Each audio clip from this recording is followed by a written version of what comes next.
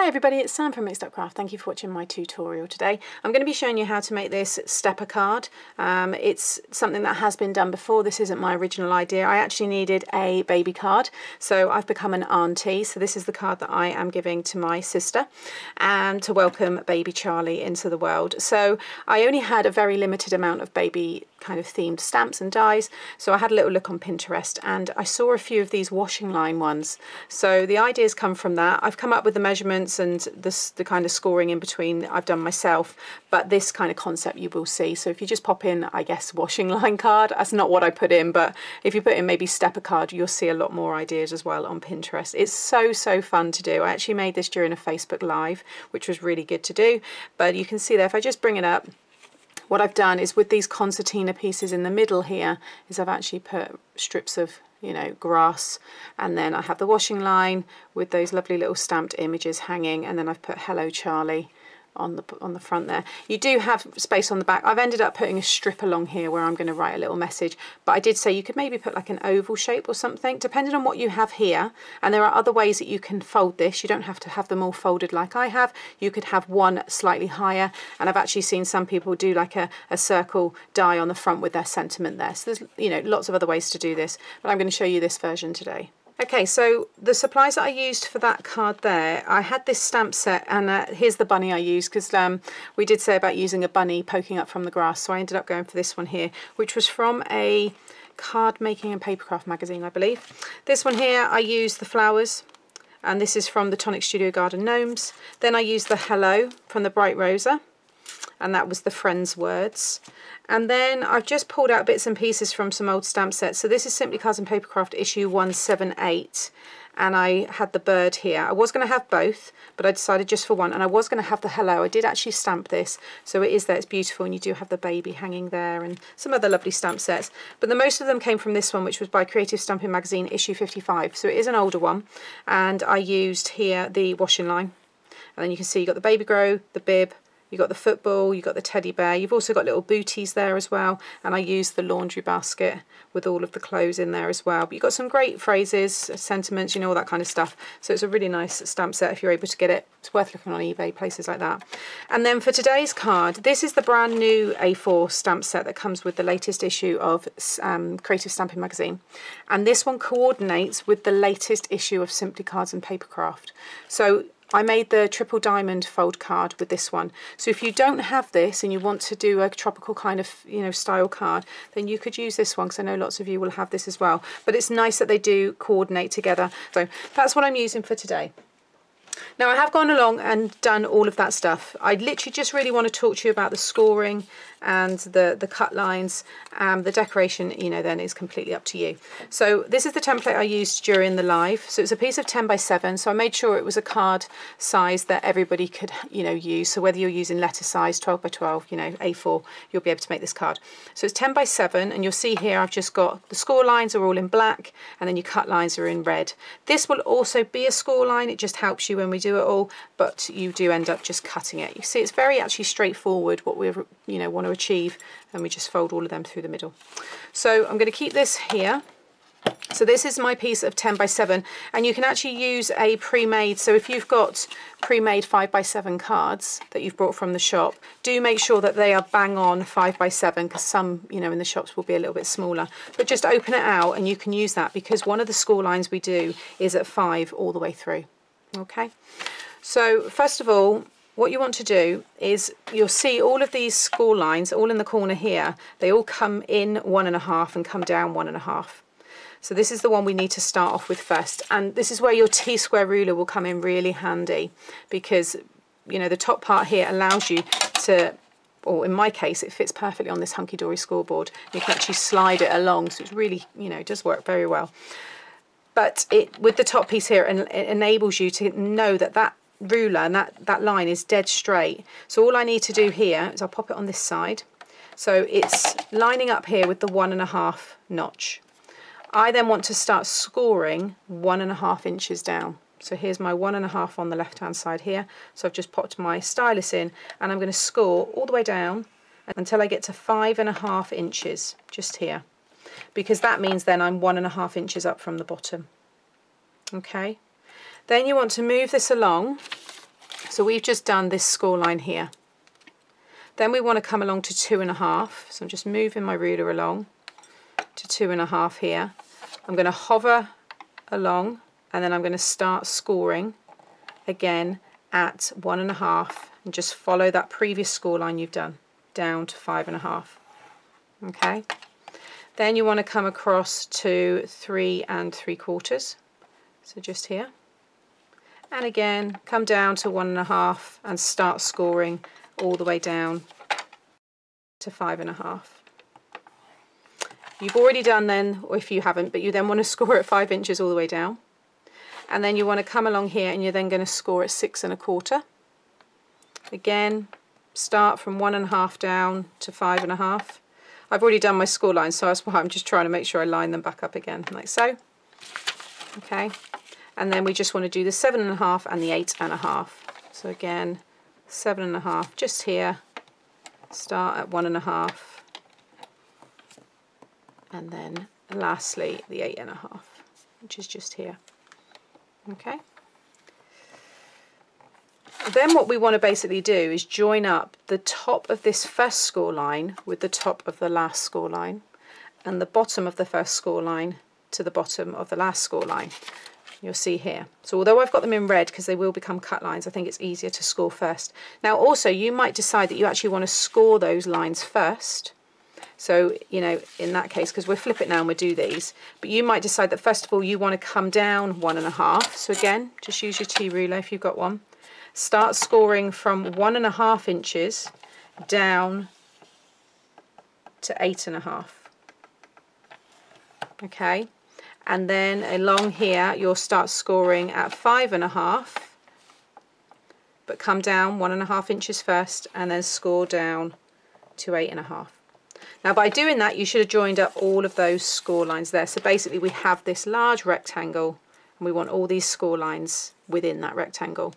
But like I said, you may find it easier. You may decide that you want to do those score lines first, then pop it along this side and do all those ones I've just told you, and just make sure they stay within those 2 lines. However, whatever way you decide to do it, you just need to make sure that everything stays within that rectangle. Okay, so that's all the scoring done. Next we're going to do our cut lines along these 2 long vertical sides here.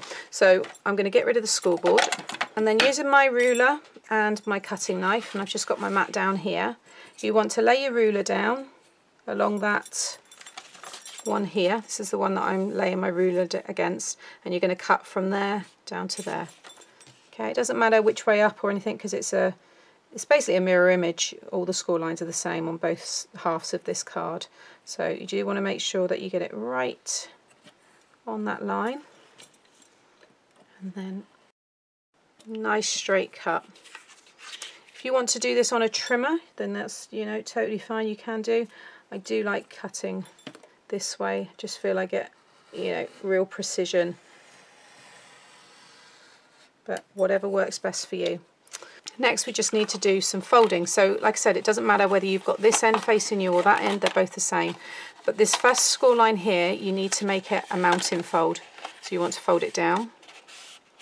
The next one is a valley, then a mountain, then a valley, then a mountain, then a valley, and you will finish again with a mountain. And you'll see there how everything folds, and this will naturally be popping up, so you just want to burnish that down. So go over all those score lines and just burnish them well. So again, I'll just open it up. I started with a mountain and then concertina fold, valley, mountain. The middle score line is a valley, then a mountain, valley, finish with a mountain.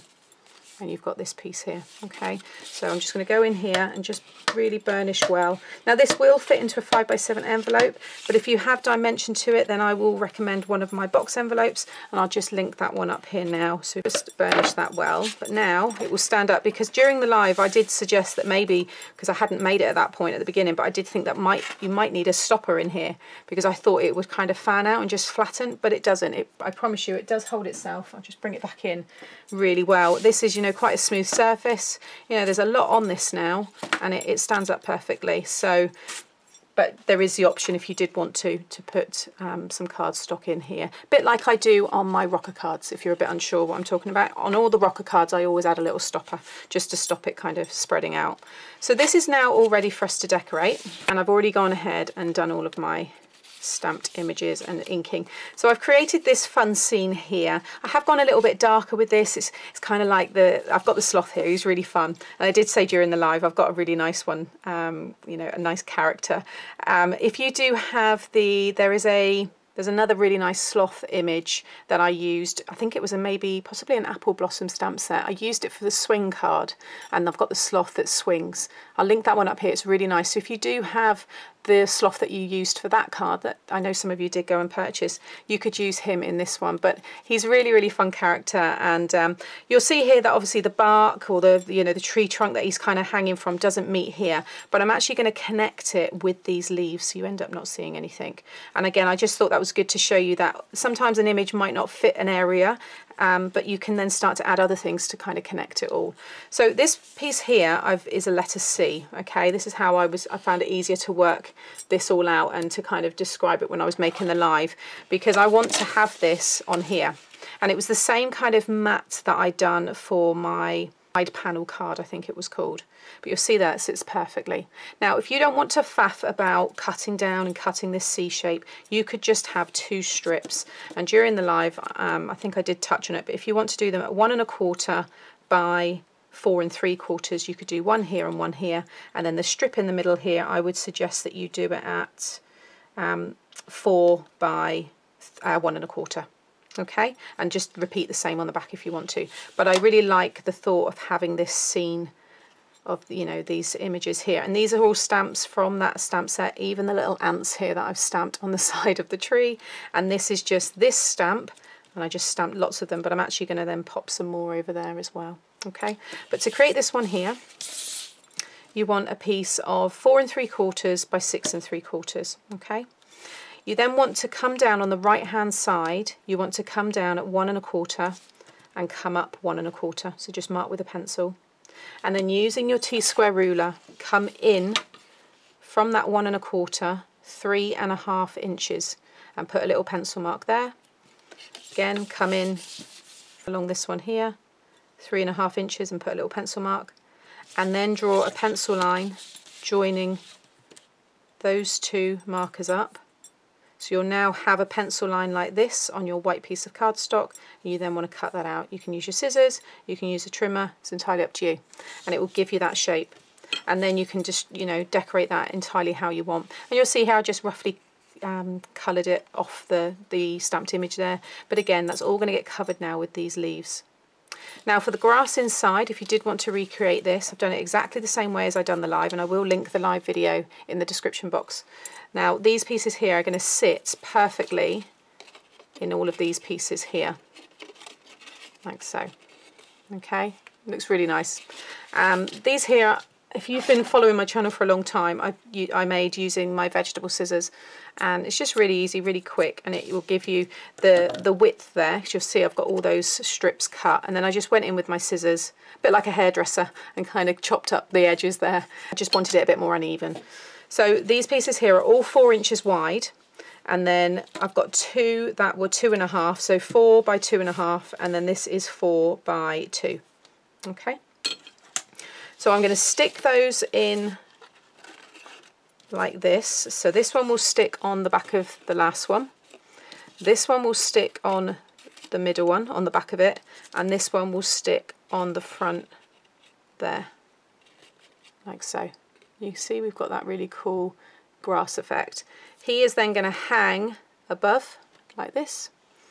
And this is going to stick on here. I think what I'll do first of all is I'll stick all of these pieces down.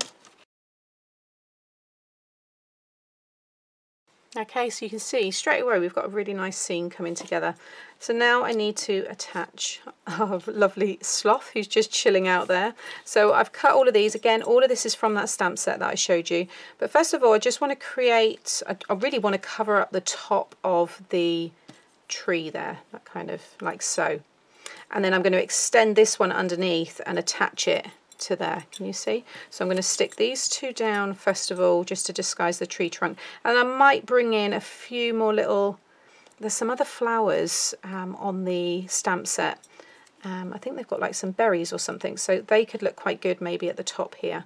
So I'm just going to pop two there and do the same on this side. Okay, while they were drying, I've just stuck those two down there as well. It just gives it some dimension, and I love to, you know, do all of that kind of stuff with these cards. So now I'm just going to add some glue to the back of that one, slide it under there, like so, and I'm just going to sit that there. So that's perfect. I can join that one up, and then again with this one here, like so. So they're going to join perfectly. Just let that grab for a second. Now with this one here, I'm actually going to use this one, and it's going to kind of come down from underneath the leaves here, and it's going to attach behind that piece there as well. So just going to let that all set, and then this one I'm just going to stick in behind here. Okay, and then just to make sure he does really, you know, stick and quickly, I'm just going to use some of my Cosmic Shimmer glue here, because this just grabs very fast. So just popped a little bit there, and then I can bring him in and pop that one there, and then those two there, and then this one here. I've just taken that one out. Actually, I don't know if I like it there now, so I'm going to just take a little bit of that away. Again, pop a little bit of glue on the ends, like so, and a little bit on the end of there. I just want enough just to tack it all down, so that one can slide in there, and then this one can just grab like so.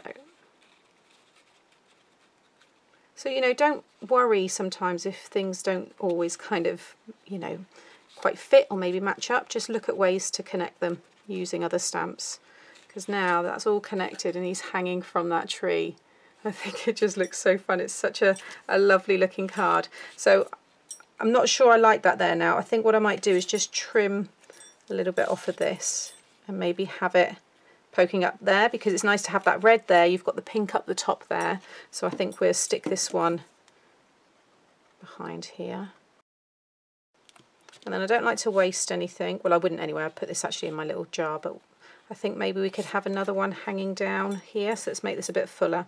And then we're going to have a little look to see what kind of berries or some kind of colour to maybe have up in the trees here. I've also, you will see the glossy accents possibly on his eyes. I put them on there just so they, yeah, again, it just gives it some dimension. So I'm going to have a quick little look, see if there's anything more to add to it, and then I'll be back. What I'm going to do is I'm just going to snip off the very end of the top one, so again on here, and I'm just going to add some Nuvo drops. So I've got this one here, which is one of the vintage drops, and it is the colour Postbox Red.